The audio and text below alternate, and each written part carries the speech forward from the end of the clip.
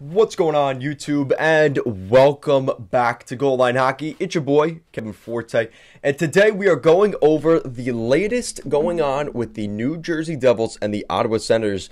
So with where these two teams are drafting, there's some rumors out there in New Jersey and Ottawa that they could be willing to kind of get themselves out of the rebuild. They're done picking up prospects. They may be willing to trade their first-round picks, pretty prized first-round picks, in order to acquire a quote-unquote impact player. So we'll go over those rumors today, who they could be going after, what kind of position, what are some of the team's needs. We'll go over that right now. So let's get into it. So we're starting off with the New Jersey Devils. So Tom Fitzgerald was not really holding back. So huge moves coming for the Devils. The New Jersey Devils moved up to the number 2 selection at the 2022 NHL Draft Lottery, and General Manager Tom Fitzgerald admitted they will consider all options, including trading the draft pick. So what you have to consider here with where the Devils are picking, so at number 2 is a very valuable spot. And depending on the team, there's a couple guys that could go there. Now, obviously Shane Wright's going first overall. But second overall, there's a little more debate. If the Devils keep that pick, it's kind of more certain. But if somebody else gets that pick, they're probably going for somebody other than what the Devils would go for at number 2. I'll get to that in a second. So the second overall pick is rumored right now to be Juraj Slavkovsky. He's a pretty good winger. Some have even compared him to the likes of a Jaromir Jagr. Obviously not Jagr, but that same kind of game. So if the Devils were to acquire a guy that's being considered a Jagr-esque player, I think they would keep that guy, right? Especially, considering Jagr played for the Devs for a little bit. So you're looking at that kind of guy there. But if somebody were to trade that second pick, they're probably looking at one of two centers. And some people like that I say his name correctly. Matthew Savoie. He's been playing with the Winnipeg Ice and is a very talented center that a lot of people are very high on. So if somebody moves up, they're probably looking for that center, or they may be looking for another guy. Logan Cooley. He's been playing in the U.S. National Development Program and is also another very talented center.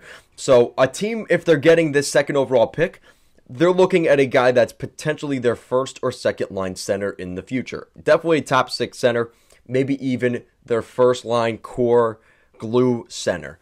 So the Devils could probably get a lot for that. And depending on what team it is and what their situation is, there's a lot to be had there for the Devils if they make that move. So that's what you're looking at there.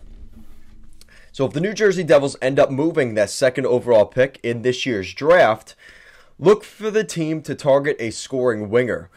Two names to circle around are Alex DeBrincat of the Chicago Blackhawks and Brock Besser of the Vancouver Canucks. So that is very interesting, and it does make sense. So the Chicago Blackhawks side of things, they have Jonathan Toews and Kirby Dach. That's their top 2 centers. And again, obviously DeBrincat, but you're trading him out. So Jonathan Toews, probably not coming back. He's not in the long-term plans of the Blackhawks, right? He's going to retire, or he's just not going to re-sign with the Blackhawks. We know he's got some distrust with the organization, the direction of where they're going. They don't see Kirby Dach, I think, as their franchise guy, right? They don't see Kirby Dach as he's a pretty good player, but he's already had some injury issues, and he's not the fast, speedy guy that they want to build a culture around. Logan Cooley or Matthew Savoie are that kind of guy. So for the Blackhawks, definitely reason to believe that's there. And again, if you trade DeBrincat, that's the guy you're getting in return, right? You're getting that type of player. And we've heard that if Kane and Toews get traded, DeBrincat wants out as well. So that's what you're looking at there. And that's why that rumor does make sense. And again, it's creating the first line center and Kirby Dach. So you've got Matthew Savoie or Logan Cooley and Kirby Dach. And that's a pretty good top 2 guys there for the Blackhawks. So there is reason to believe that is definitely on the table for the Blackhawks.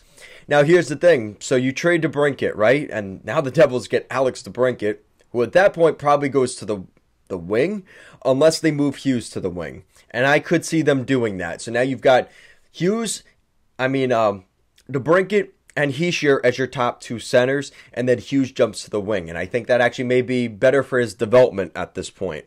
So you could be looking at that.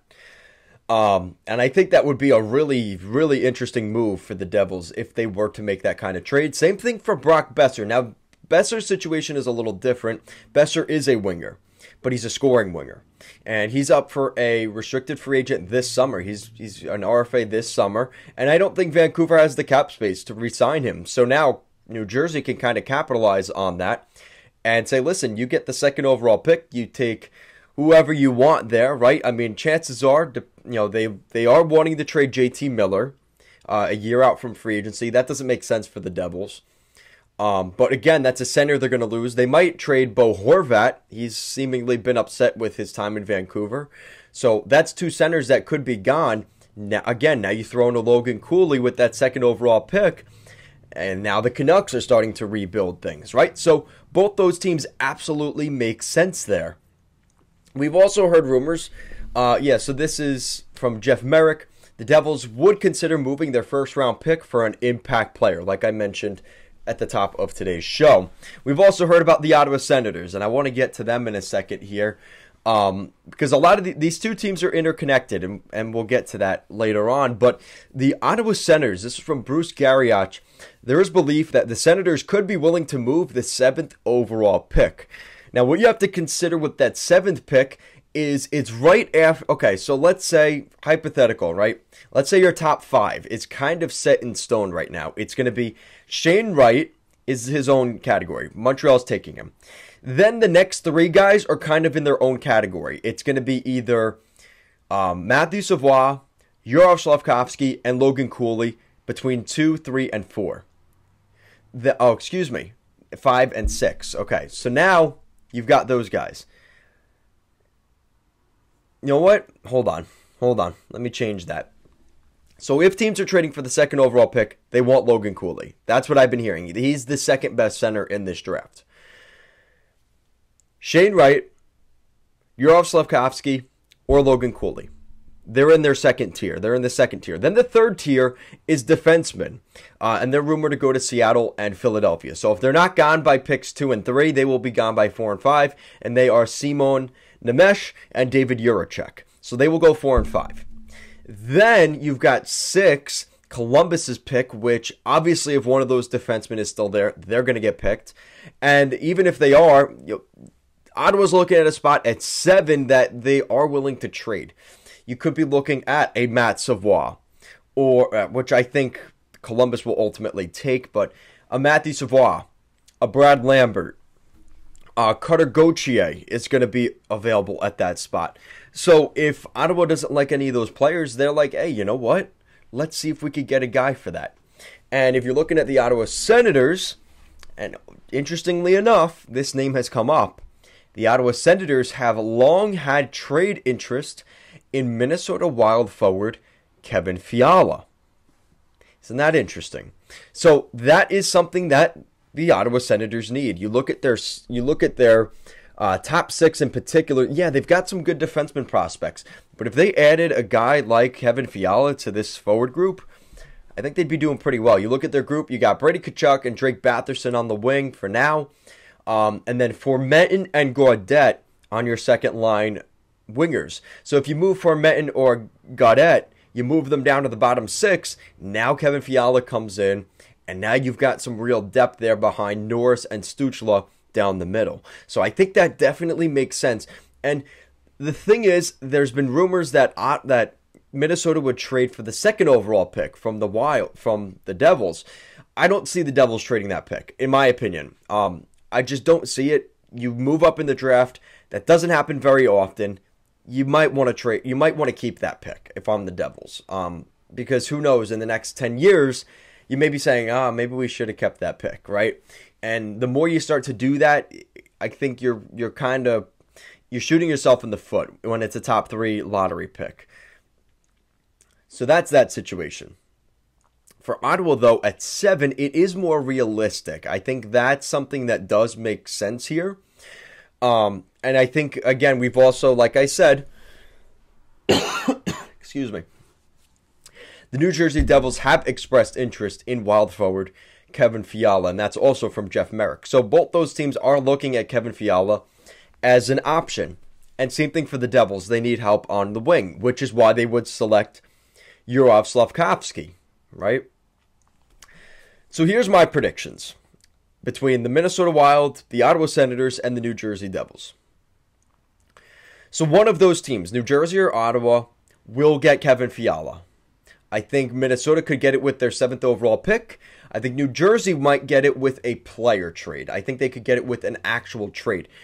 Do they trade a I know. I don't like this either, but do they trade Ty Smith or Damon Severson? I think that's what you're going to have to do. I don't think they should trade Damon Severson. If you could trade Ty Smith for Kevin Fiala, I would do that. And let me know what my Devils fans think down below, because I think that Ty Smith had a down year.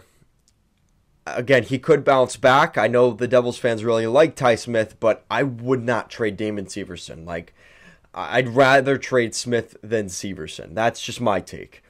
And then you get Kevin Fiala, right? Or Fiala goes to the Ottawa Senators. And I think that he could go to the Senators and be a nice player there. And it does make sense. And they trade the 7th pick to get Fiala. Great. Then comes Matt Dumba.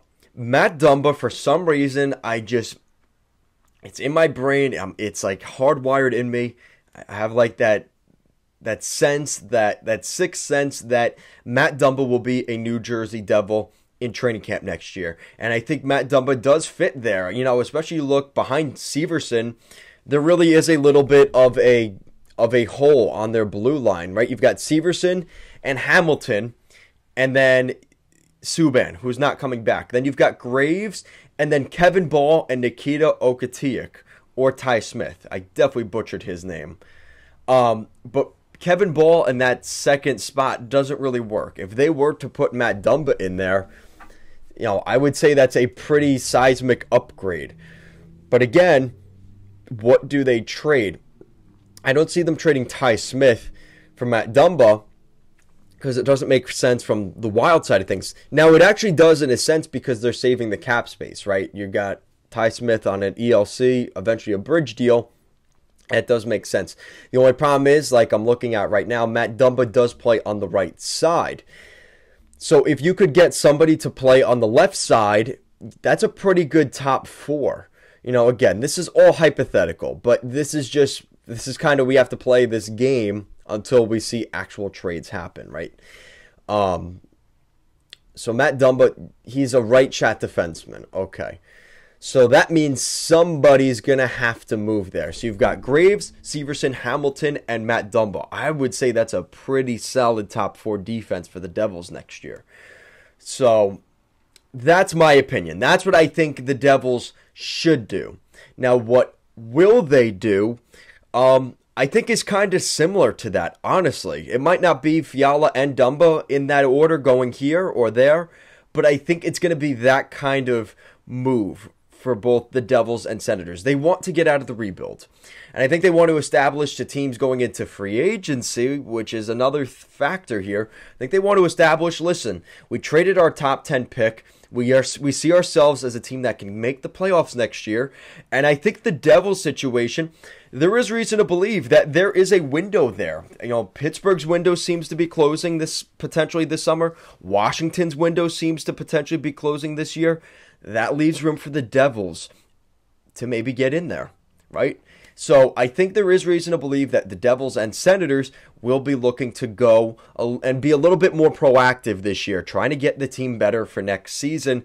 And I think that they could be doing that either at the draft floor or, of course, free agency. They could be looking to take advantage of teams and their lack of cap space, right? They have a lot of cap space, both teams. You look at the amount of cap space they have. Ottawa has $10 million in cap space right now, and New Jersey has $7 million. But going into the summer, let's see if I could see what they have for this summer. So